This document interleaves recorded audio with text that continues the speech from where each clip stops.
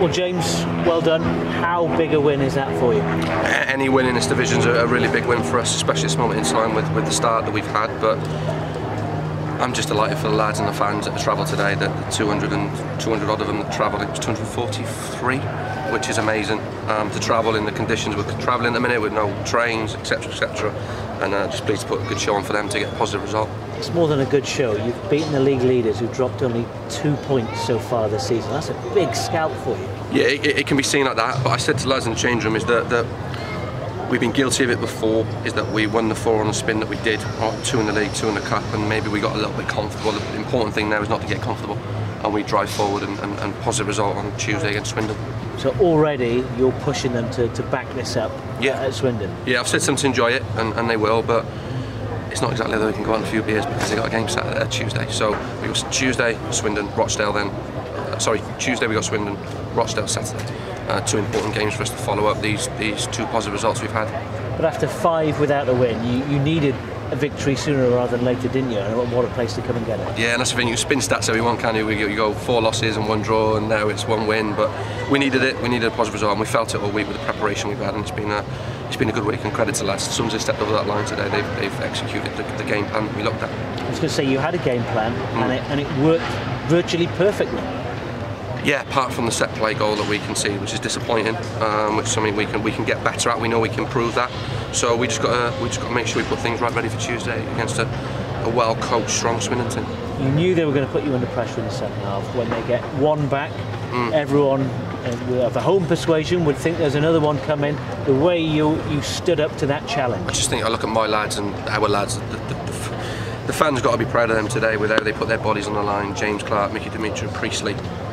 Declan when he comes on, Cameron Norman, Aaron Lewis, Adam Lewis, I can name the whole team, Robbie when he's come on second half, Nathan, Omar, Will, Lewis Collins, Aaron Wildig's first came back today, and credit to them, and then Nick Townsend smashing as well, and we've had to demonstrate a bit of know-how at times with game management, and that's what sometimes you've got to do to get results. How much have you silenced any critics that you may have from amongst your supporters? I try not to listen to it, don't listen to it, I just know what we believe in as a group, and I just want to make the fans proud of what we're trying to achieve here, and that's positive results, and we've got one today, and now we need to build on it in a local derby on Tuesday. Yeah, that's about as local as it gets, isn't it? For us, and, yeah, we've touched on it already, to make sure this isn't just a one-off result. This is part of a change in your fortunes now. Yeah, we believe that we had that anyway. We obviously had disappointing results in the league, and there was criticism was right. Ultimately, I'm the manager, and responsibility falls on me. But the lads demonstrated today what they're capable of, and that made me really pleased, but also proud of what we know we can do. A couple of potential injuries. Was Hayden at half-time? Was that a knock? Yeah, he took a knock, and then I just think that we put Robbie on for a bit of experience as well. Just a knock, nothing more serious than just that? a knock at the minute. We'll have to assess it on tomorrow and Monday to see where he's at. And Will Evans? Will took a knock in the first half to his back. We're hoping he'll be okay, but you can see his work rate, he's a warrior. I want to mention Will.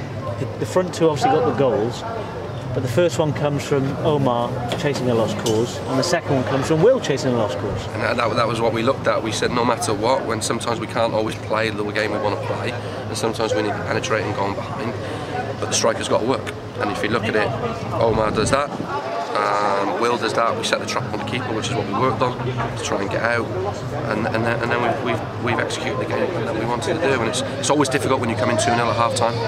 I've been at a previous club when we've been at 2-0 and we've ended up drawing a game 2-2, and done that 3 or 4 occasions, and you learn from those lessons, and you can see today that I've learned from those lessons, the team have, and we moved it forward. And last one from me, that work rate that we talked about, the whole team has put in today, this is the standard that you've set for yourselves now? We set the standard in pre-season the first day we came back. We know what we're capable of. Sometimes you have to remember League 2 is a challenging league, and what it is, we just got to show great consistency in what we're trying to achieve, and hopefully we can do that. Well done today, James. Thank you very much.